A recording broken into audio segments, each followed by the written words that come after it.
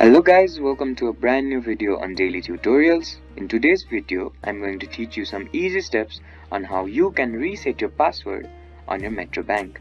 Before we start the video, don't forget to like, share and subscribe to the channel for more such useful tutorials. Without further ado, let's move on to the video. First of all, make sure that you're connected to the internet. Once you've made sure that you're connected to the internet, open up a web browser. Now, once the web browser is open up on your screen, type in www.metrobankcom.ph and hit enter. After the home page of the Metro Bank opens up on your screen, on the top right corner of your screen you'll see a login button. Go ahead and click on it. Once you click on the login button, you'll be further guided to another page. In this page, you'll have to find the Recover Access button and click on it. After you click on the Recover Access button, you will be guided to another page. In this page, you'll have to either select password or username and then fill in this credential and then click on Next. You can fill in the email address if you want.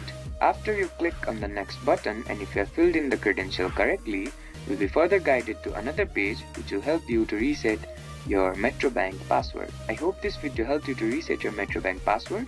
Don't forget to like, share and subscribe to the channel for more such useful tutorials. Thank you for watching.